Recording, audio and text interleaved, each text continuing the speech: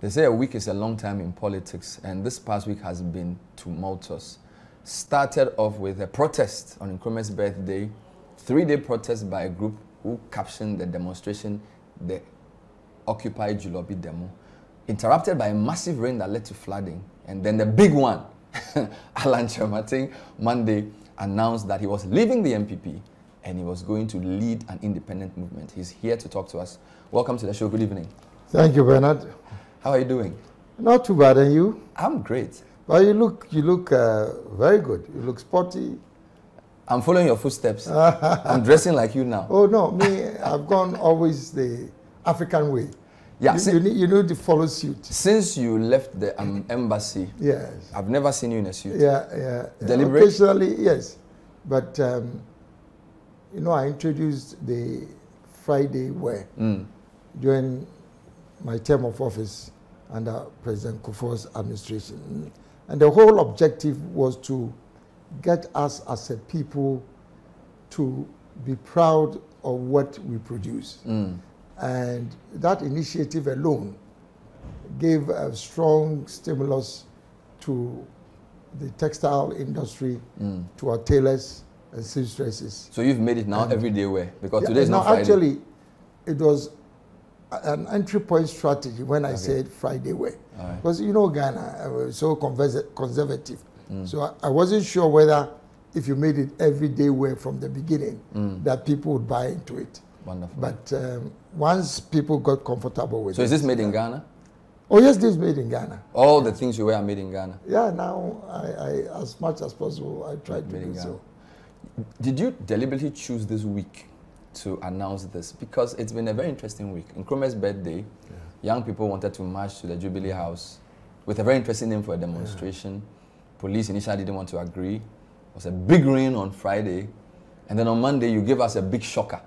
So was that like part of the plan? Oh, no. I know people have tried to link it with the demonstration. But, I mean, I know this is normal in politics. You know, people try to feed off different incidents. But it had nothing to do with the demonstration, nor the rain. You will recall that on the 5th of September, I issued a press statement indicating my decision to exit from the process of selecting the next flag bearer of our party.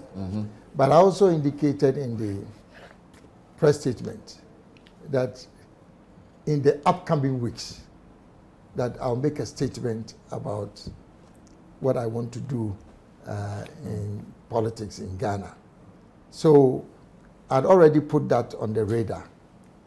And I indicated that I was going to have some consultations, and after that, I would make a statement. So the date was pre-selected? It wasn't an opportunistic choice? No. Fair enough. Yeah. But having been with the party for 31 years, since its inception, how do you feel sitting in front of me today, a day after saying, Yetunkwanta Apai? Look, I think my statement speaks for itself. It's been a chain of events that provides the historical context for the decision that I've made. You know, sometimes people try to read their own personal interest into this whole story. But if you read the text of my statement, you get a sense of why the decision I have taken. Because even before I went into the substance of what I'm seeking to do, I made it clear in the beginning that I was providing the historical context that had occasioned the press conference. So you find the reasons there, and sometimes I think we should not use executive time to go back in detail to it. But maybe just in summary, you're aware that I've played a leading role in our party. I was a founding member, and I still am a founding member, because you don't lose your status because you come out of the party. And indeed, interestingly, when the party itself was formed, the leading members at that time were all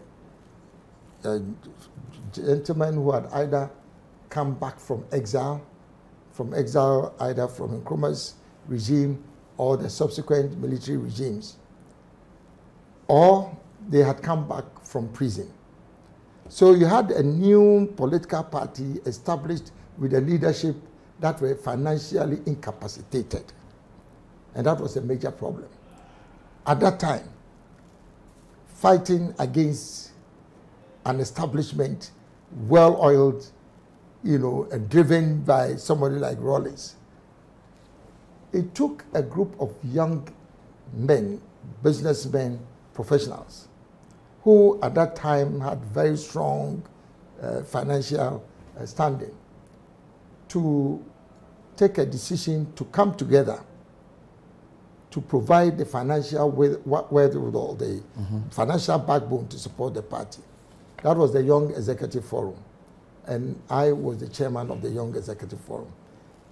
80% of the heavyweights that you find in the party now, and even before, all came to the Young Executive Forum.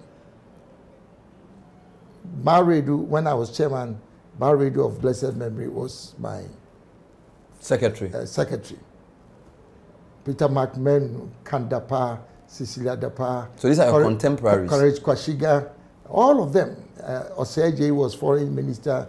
The Marene of Otumfo Santehine, he was there, Dr. Osei, and Mr. Osei can come.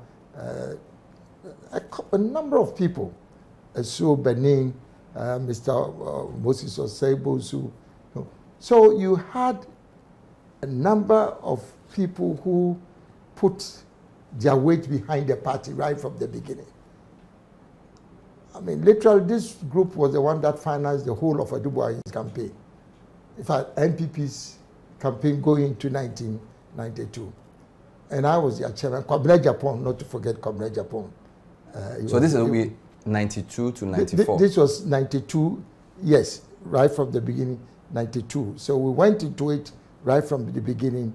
And on account of the fact that I was the chair of the Young Executive Forum, I was then, on account of that, a member of the National Executive Committee, National Council. I was a big man. At a young age? Time, even at that time. Yeah. And that went on until 1996, when the Young Executive actually nominated me to contest as one of the presidential aspirants. Because at that time, we had a muscle in the party, and they felt that the party needed that kind of charisma and energy to contest against somebody like Rawlings. And so they nominated me. And we went on for some time, and it was Stephen Kreku, very senior member of the party, Apia Menka, a few others who called me and prevailed upon me to allow the older.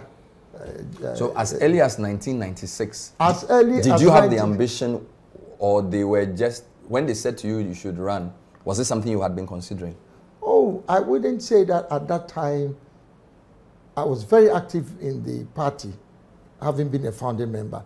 But at that time, it was not my ambition to contest for the flag bearership of the party. I was chairman of this very powerful group. We wanted to put our weight behind any candidate who we thought would represent the interests of our tradition. Now, the only reason why they nominated me in 1996, because they felt that fighting against Rawlings needed somebody who had a certain kind of persona, and they thought that I would be the right person, So I've been in this game since that time. When people start talking about the Latter-day Saints, because the impression is created that your nomination to be the ambassador to the US and then coming back to the trade minister, it appeared that you were an outsider who had been propelled, and that your rise to the flagbearership in almost flagbearership 2007, 2008 was almost like a short-circuiting of a process. So not many in the media know this story. Was that why you put it in the statement yesterday? Because the fact is that people have misread deliberately the history of our party and have decided that they will create their own story. And that, oh, Alan just emerged, he was discovered by Kufuor. Yeah. And I think that... So you've heard that before? To be fair to President Kufuor, he really detests that particular narrative. Why? Because in 1992, when, as a founding member, we supported the party, I worked through till 98, and the United Nations, UNDP in particular, asked me to come and lead the whole enterprise development agenda for Africa. And I was stationed in New York. My office was in New York. So I was in charge of enterprise development for Africa for UNDP.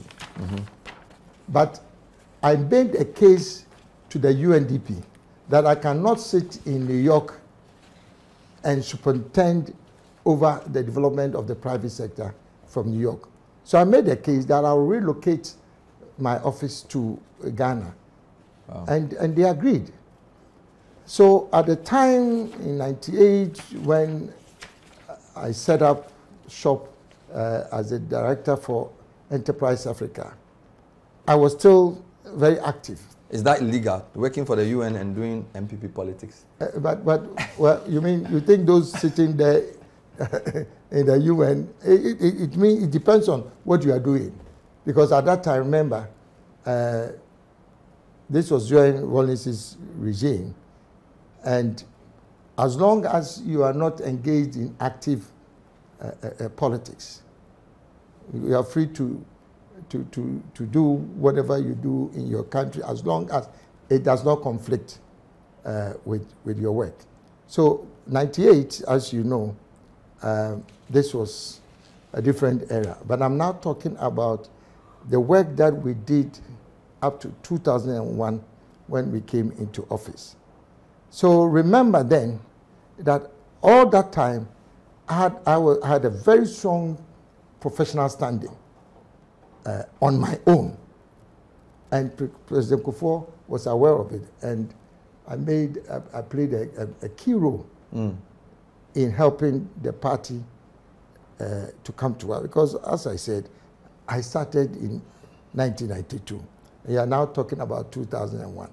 So when President Kufuor won the election, I was the first person that he offered an appointment as on account of my capacity and competence. So that is not President Did he offer you a ministerial role? Yeah, a ministerial role, right from the beginning. You won? Right from the beginning. And maybe, I don't know whether this is confidential stuff, but right from the beginning, I declined to accept the ministerial offer from President Kufuor, and I knew he was not happy with it. But I'm saying this to his credit, because this propaganda that has been going on for a very long time, that Kufuor, discovered me and tried to impose me on the party, is completely false, and it doesn't have any. Because a lot of the media see the first list of Kufuor ministers. In fact, before that, the 96 Parliament had the stalwarts, Nana Akufo-Addo, Kofi Apreku, Osafo Mafu, J.H. Mensah. You were not in Parliament in 96. No, I was not in Parliament. And then when he came and offered ministerial positions, we did not know that you were given a ministerial position. So I'm telling you. So the point is that the first thing we knew was that you were ambassador to US, which is also a big position. No, I'm telling you what actually happened. I agree. No, I understand. I'm trying to explain to you the way the perception became. The perception came, yes. And so that by the time you became minister in 2003, it appeared there had been already well-established people. I agree with you. Now, but the answer to that lies in the belly of what you are saying. Because I was a UN official, I was working in the background. You understand me? Yeah. So you are right in saying, but remember that previously I was still the chairman of the Young Executive Forum. But because I was a UN official, I was working in the background. So that is why you would not have heard or seen Alan in the forefront. So when people start talking about, oh, we heard Nana Akufo-Addo's name, Apreku's name, you know, that explains it. So you're saying that prior to your appointment in 2003 as trade minister, yes, you had been a core member of both the party and also the government by being ambassador to US. So you are not a new face in the Kufuor government when he announced your appointment as trade minister. Absolutely. And just for the purposes of record, I was one of the most important figures in the MPP right from 1992. And as I explained to you, on account of my being the chairman of the Young Executive Forum, I was also a member of the National Executive, a member of the National Council. And in fact, if you look at the most important sector committees, I was part of all those committees. I was a member of the Finance Committee. There was an Economic Sector Committee made up of all the economic gurus at that time, Kwampianim, Joseph Rata, and I was the youngest member of that team at that time. This is all from 1992, you know. And the build-up to 2000, as I said, I was very much involved. The reason why you were not hearing my name, as you've rightly pointed to, maybe you were hearing Nana Akufo-Addo, Dr. Prekum, is because as a UN official, I did not project myself openly whilst in opposition. Yes. But the other reason people considered you favored was that ambassador to but I'm coming to it. Ambassador to US is a very important pick but I'm going to explain to you. Yeah. So working in the background, but still a very important part of the process. Up to the point where 2001, President Kufuor won. Now, because of my stature in the party at that time, I was the one that President Kufuor asked to chair a team to select or nominate ministers for his consideration. I'm now telling you proper history. I mean, if I was somebody just, you know. Which committee included people like who? Look, he had the people who were working out in the field openly with him. Kojom Pianim, who later on became Chief of Staff, Sechla Bankwa, Kwame Sapon, who was CMB Chair, Dr. Mwakotufo, openly, Tomi Ametekpo, those frontline guys who were with him. When finally he won, I'm talking so this was like the Kufuor core kitchen cabinet. While in opposition.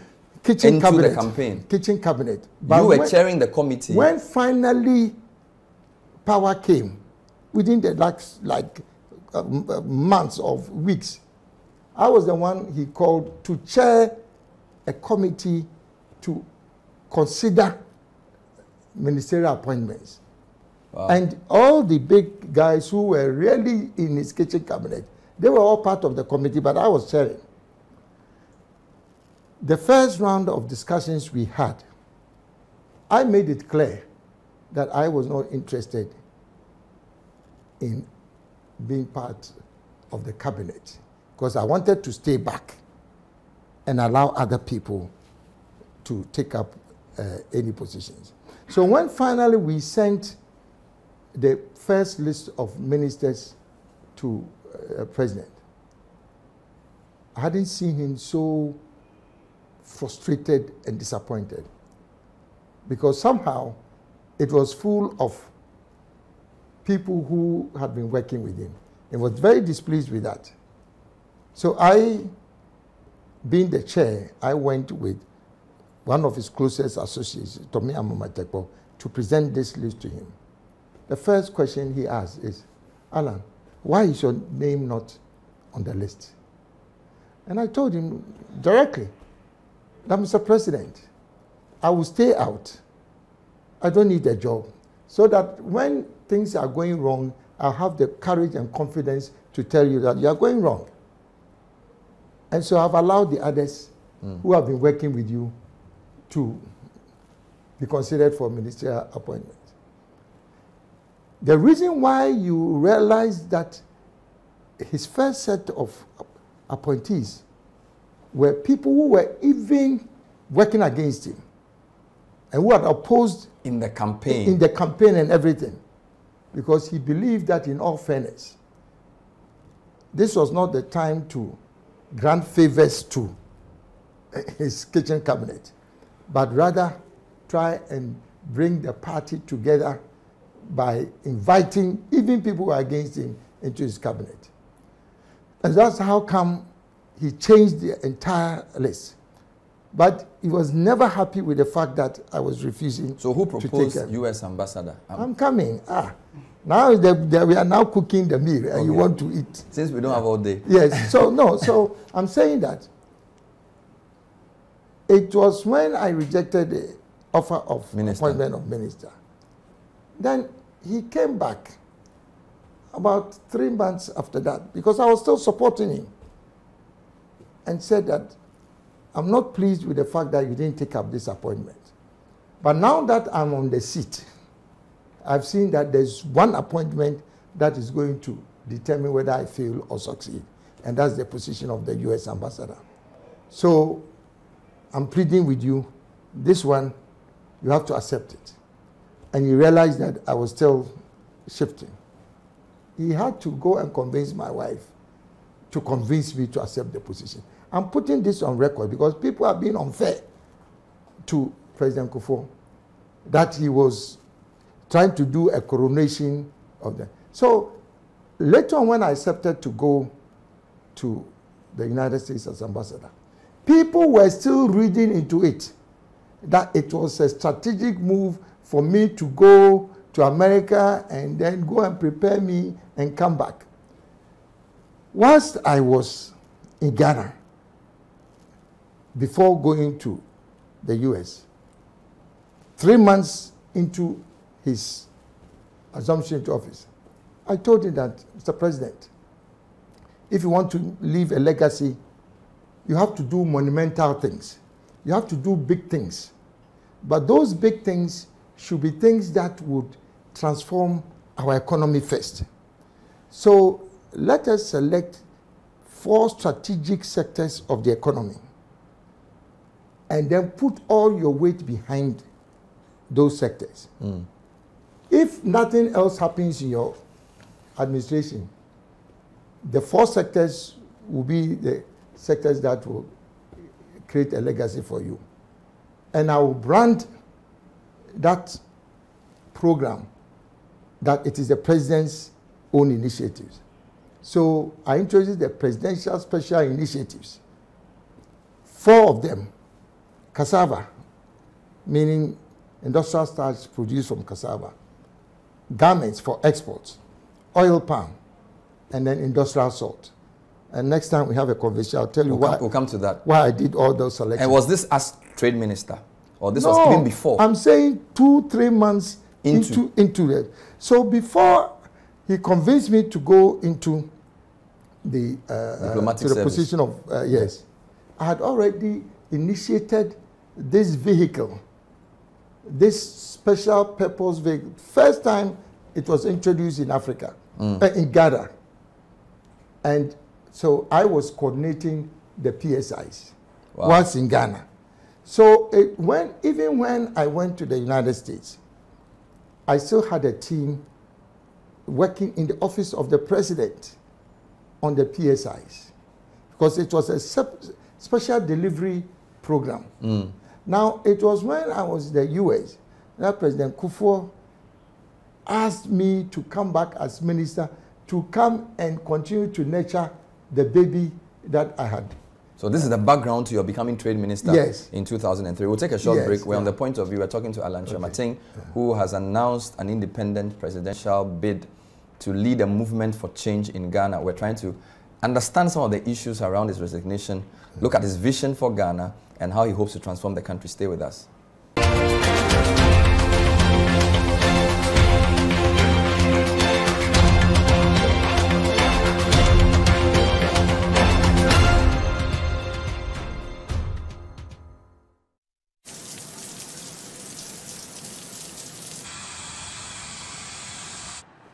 I just took a shower above the clouds. You know why? Because this is the Emirates A380. Finally, anyone can become a house owner. Oh, wow. Yeah. You Go Flip, a real estate gaming platform that allows you to play and stand a chance of winning a house or cash or consolidated values, such as savings towards a house. Simple and easy to play. Visit www.yougoflip.com. Buy a ticket to enter the game. Wait for the end of the game to enjoy the win. Anyone can win. Flip it or own it. You Go Flip. This advertisement has been vetted and approved by the Gaming Commission of Ghana. Play responsibly, not for persons below 18 years, and gaming can be addictive. Emirates Premium Economy. One day, all airlines will have seats like this. Fly Emirates, fly better.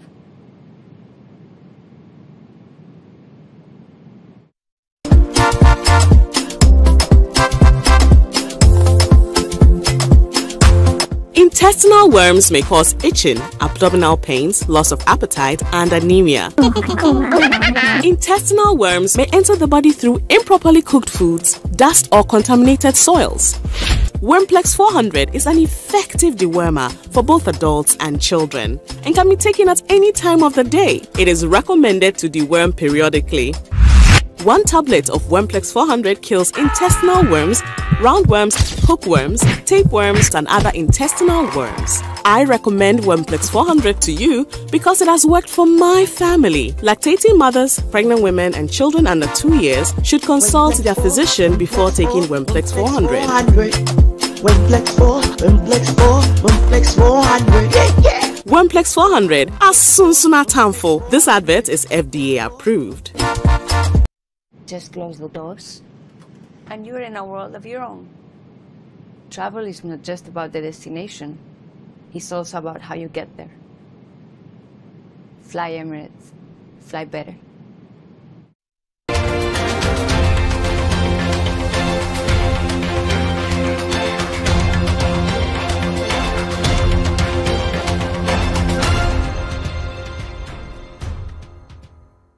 Welcome back. We're still on a point of view with Alan Kyerematen. Fascinating history around the transition and the role he played. Chaired a committee to actually choose the first batch of ministers. Many people didn't know this.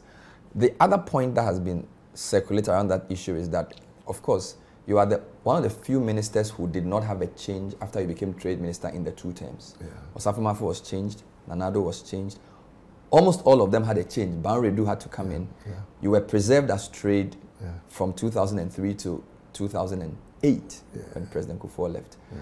So some people use that again as another sign that you were his favorite person. You were the favored, you were a Kufuor favorite. Yeah. Is that true, by the way?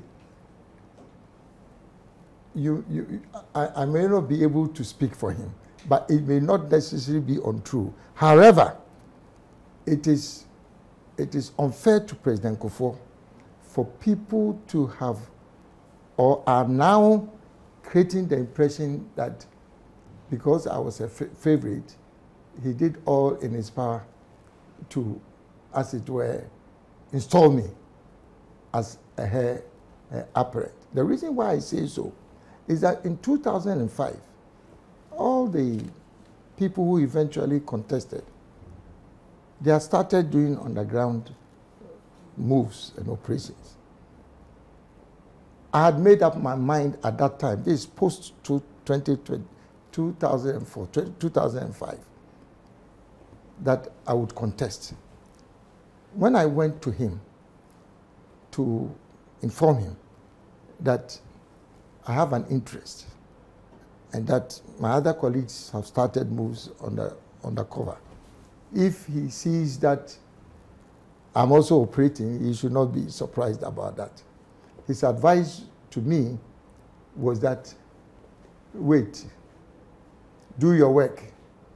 If people feel that you are the right person, they themselves would promote you. I went back 3 months after. I said, big brother, people are campaigning openly. So I want to serve you notice that I'll be going. What he said is that, well, I cannot stop you, but I want to tell you that I will not support you. If there are any people that I will support, there are 4 people. Nana Akufo-Addo, he was the first person he mentioned. Aliu Mahama, Nano's Papa Osankuma, and then yourself. Any of you, if you win, bless my soul, I'll be happy. He said this to you? Oh yes, you know, sometimes because of the negative propaganda and the implications of this vile propaganda, sometimes you have to come out and Nana speak. Akufo-Addo. He mentioned Nana Akufo-Addo first.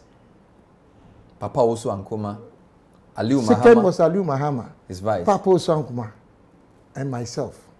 He told me plainly that he's not in a position to support me. That any of these 4 people, he will not do anything directly to support any of them. But if any of these 4 people, if you succeed, you'll be happy with it. So it was on that basis that we all carried on. It is totally untrue that he was working against any of these candidates. The impression is that Nana Akufo-Addo had contested Kufuor earlier, and therefore having lost to Kufuor and then having the space open, he was next in line. Yes. Are you a contemporary of Nana Akufo-Addo in that sense, or were you next after Nana Addo? Oh, no, I would say that in the sense of the trend or the tradition that had been set at that time, having contested against President Kufuor, that it would have been perceived that he was next in line. And not be wrong. They could have perceived that and not be wrong. Yeah, not be wrong. In fact, that was the basis for, I think, the Yenumu Frititi subsequently. Yenumu Frititi. So, the 17 aspirants, we all went into this contest in 2007 on that basis. You know, the fact that I may have been his favorite, that might have been his personal decision. You know, but when you yielded after the first round in 2007 for the sake of peace, did you feel that was a sacrifice that needed to be respected by the party to the extent that when a post-Nana Addo contest comes up, there should be some acknowledgement of that? I had no intention of tying it into a post-Nana Akufo-Addo. My intention, as I declared at that time, was that I believed that I was very strong in the party, that I commanded the grassroots of the party, and that was reflecting in the fact that in spite of the stature of the other 15, 16 aspirants, I was second. I remember the orchestration that had been done to create disfavor against me. You remember during the 2000, you know, something happened, all kinds of accusations. In spite of all that, I still was second. So I made that sacrifice to avoid the disintegration of the party at that time, because it was a hotly contested primaries. And my sense was that going into a runoff, which I could have won, going into a primaries will further deepen the woes of the... And it was out of respect for Nana Akufo-Addo at that time, and also for my love for the party. That was why I made that sacrifice. I was not tying it to the fact that, let's say, after him... But if people wrongly perceived, based on what you're saying, that President Kufuor was doing everything to install you, can the current vice president not say the same? That is a wrong perception. That the president has never come out to say supporting him. He's built his own base, and yet there is a perception. Indeed, the statement said that everything has been tactically and strategically skewed for one person, and we all know you are referring to Dr. Bawumia. Yeah, well, I use those words. The strategically and tactical skewing now has no resemblance or comparison to Kufuor's time. What did Kufuor do? If I ask anybody about exactly what did President Kufuor do to show openly that he wanted to install me, I doubt whether, you know. But Akufo-Addo hasn't done anything to show that he openly wants to support. I cannot talk about that. I am saying that if we had time and we went into and let's leave the president out of this. We are now talking about the ecosystem, the structure.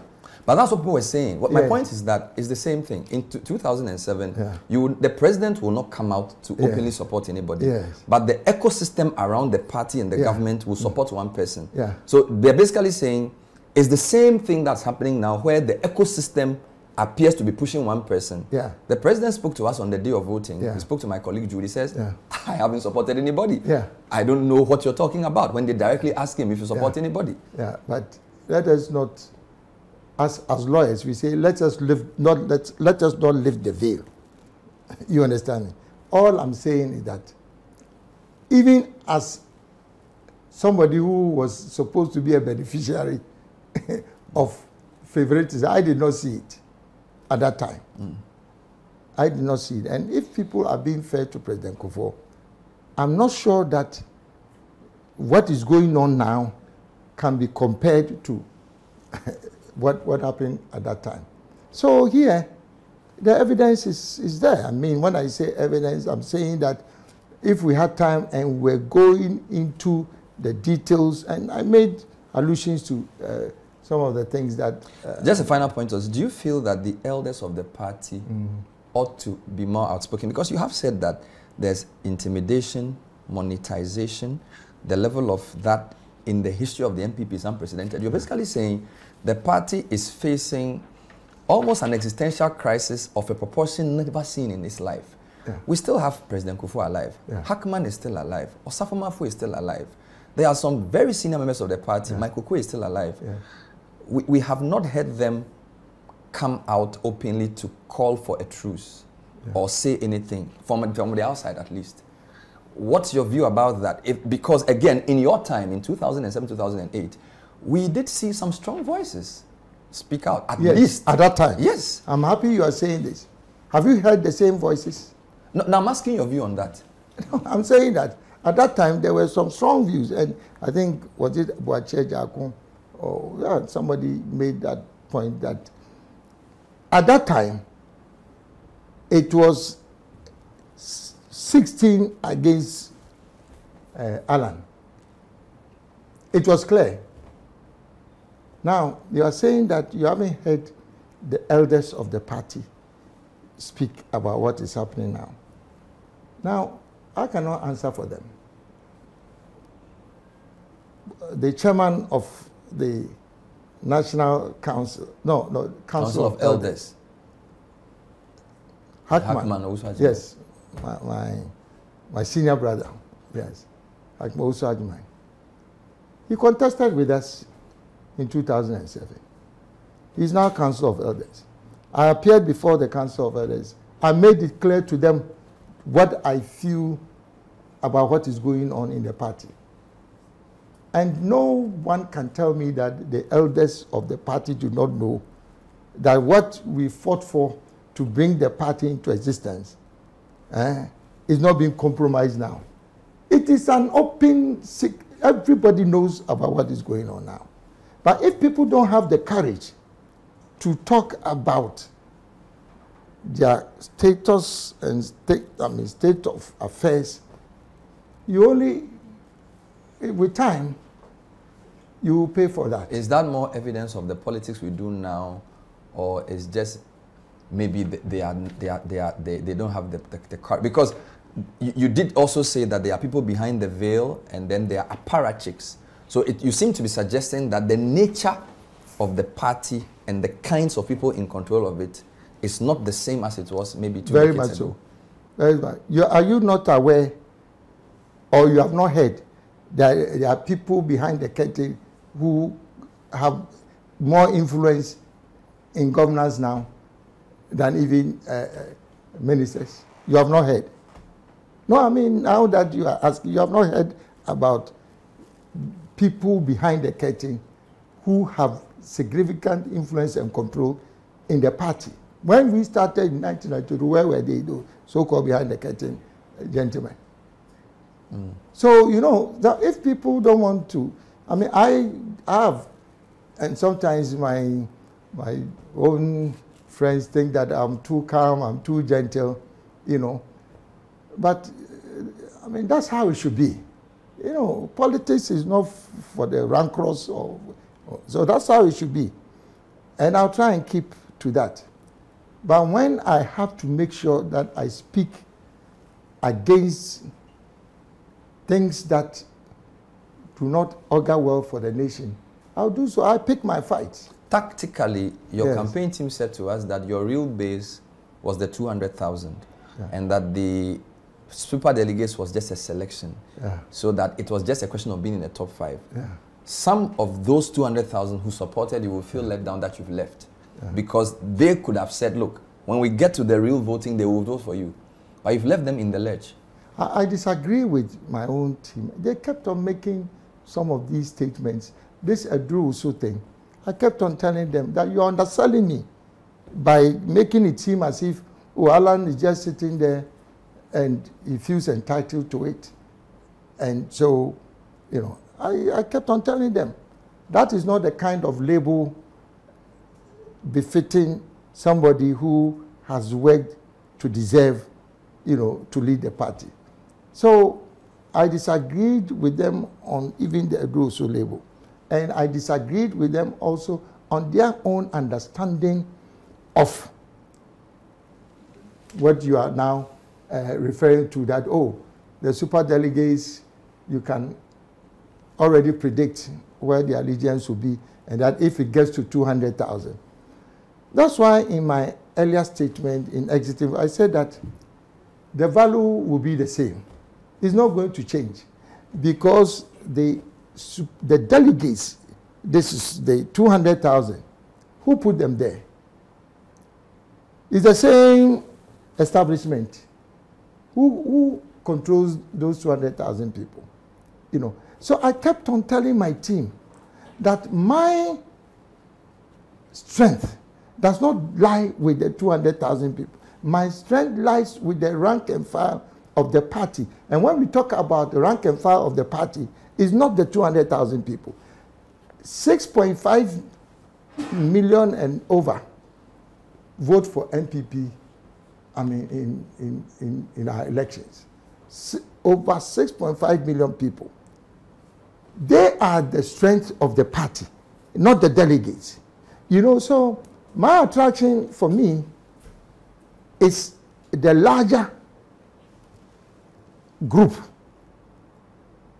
You know, outside, how many people do you think are registered members, card-bearing members of NPP?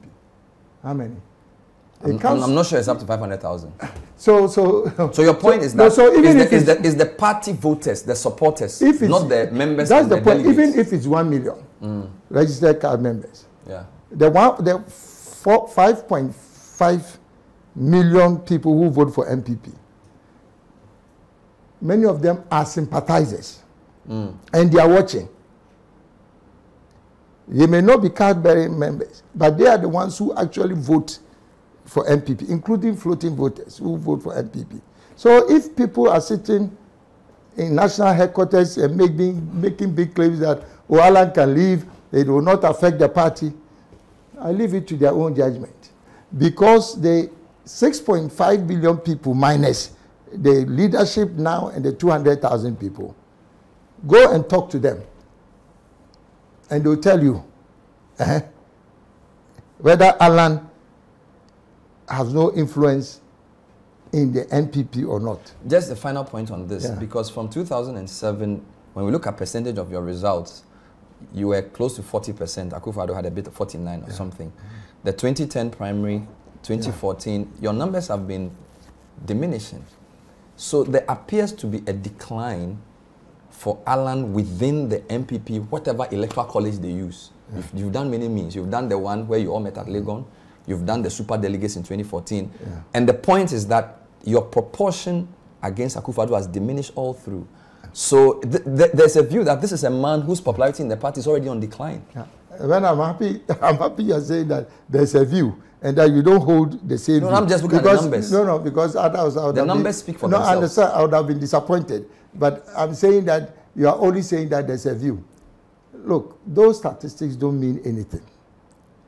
Because I've told you that this party, remember after Kufuor, when you say establishment, the establishment is controlled by whom?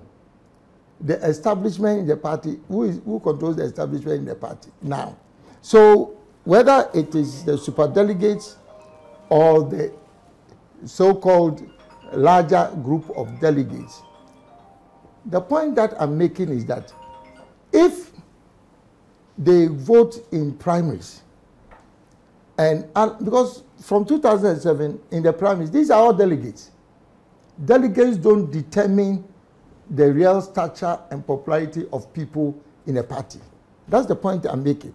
So the arithmetic that, very respectfully, you are echoing has no basis in reality.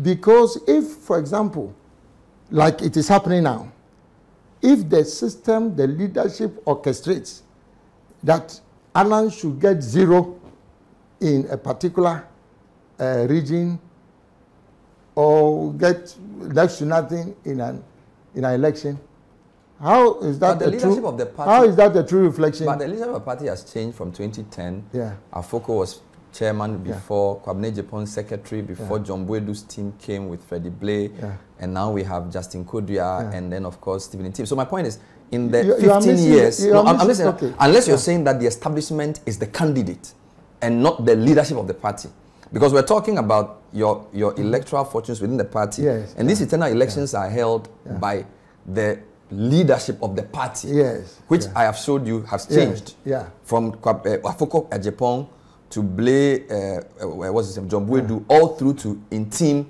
and Justin. And within that period, the trend is still downwards. Yes, but I'm saying that who controls the party? Who controls the party? I don't know. You are in the party. So that we don't need to get into that discussion. Right, because all I'm saying is that whether you have changes in the because when you say leadership, you are talking about, let's say, national officers. The national officers don't constitute the leadership of the party. It is wider than that. It is wider than that. So I'm saying that the broader group of leadership in the party have been in existence and continued up to now. So if it is anybody but Allah, why is it that even from 2005 up to 2008, I have told you that I'm a self-made man. If people feel that it was Kufuor who was creating an Alan and is trying to install an Alan, and that enmity that has been built over the time against my person has existed from that time to now based on a false premise. This is the point I'm making. It's based on a false premise. And they are being unfair to President Kufuor. So what I'm saying is that the anti-Kufuor sentiments in the party is what is creating all these problems. I have nothing to do with, but they've tied my apron strings to that of Kufuor unfairly. Now, if you hate President Kufuor, how has that got to do? At any rate, why do you hate President Kufuor? He's the most successful leader of our party. No, there has been no doubt about that. In history. Why in history? Of course, now we are talking up to now. You understand? So why are people having that sentiment against it? Because all this is a carryover. And that's why it was good we explaining these things. There's nothing I have done to give anybody. Do you feel you are a victim of the party leadership's view that they need a northerner presidential candidate to dispel the tag that MPP is an Akan party, and that could have informed the perception that the leadership has that they want somebody other than you. No, it is all choreographed, engineered thinking. I mean, are they now going to talk tribalism in our party? Is that what they want to do? What kind of argument is that? What kind of argument is that? I don't even want us to waste executive time to discuss that. If that is their view, and I've heard very senior members of our party talking about the point you are making reference to, oh, that we need to have somebody from another tribe. What kind of logic, political logic is that? What kind of political logic is that?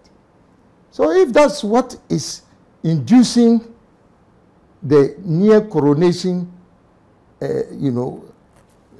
exercise, well, God bless the party.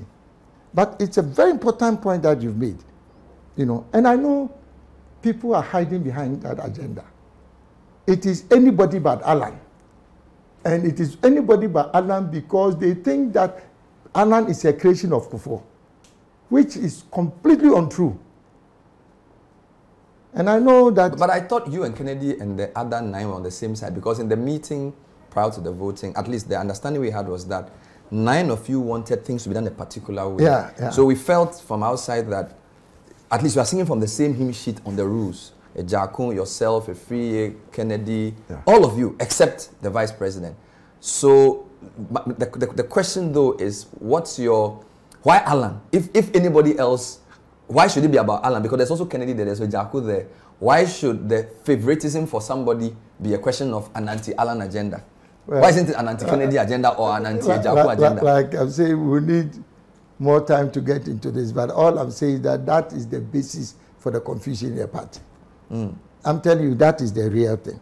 This whole thing, it is from 2000, when people perceived that President Kufuor was trying to install somebody, there was no basis for it. It has carried on, and people now are kind of feeding into it, But like I said, hey, I was part of the founding members of the party. I've paid my dues to the party. I believe in the traditions and the value of the party. But if things are going wrong, I can only commit to remain calm for a certain time. But when it is going to jeopardize the very existence of our party, which is where we are going to now, I will not stay and countenance that.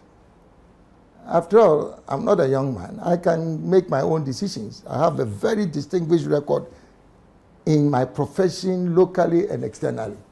So I don't waste my time on matters like that. And that's why I'm giving a caution to the party leadership that if they want to play that kind of game by trying to discredit me about what has gone on, it will not be an interesting When we come exercise. back, we'll look at why an independent candidature, whether the third force agenda can work, and what real message does he have for the people beyond the delegates now that it's now a general election. Stay with us.